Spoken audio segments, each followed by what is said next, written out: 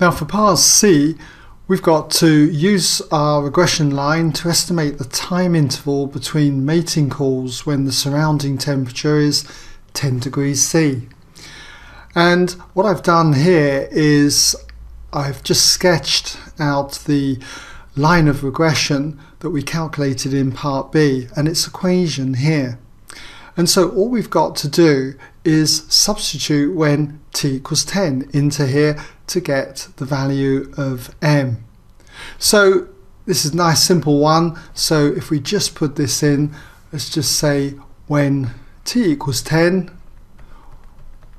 we've got that m equals 8.4738 and so on, okay, minus 0.2556 and so on, multiplied by 10. And you'll notice I've used the unrounded versions here from the previous part.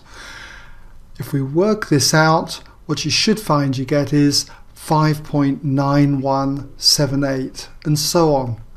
And if we round this to say two significant figures, it's going to be equal to 5.9 to 2 SF. Okay, two significant figures.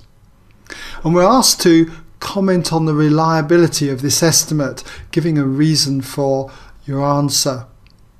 Well, the point is that our data here goes from the lowest value, 8, so on the axis t here, this is going to go from 8 all the way up to the highest value of 30. And we're looking at t equals 10, and that's within this range of values here. So, you know, if you've got 10 there, it's going to be pretty reliable, we would hope. Okay, so comment on the reliability. I'm going to say that it is reliable.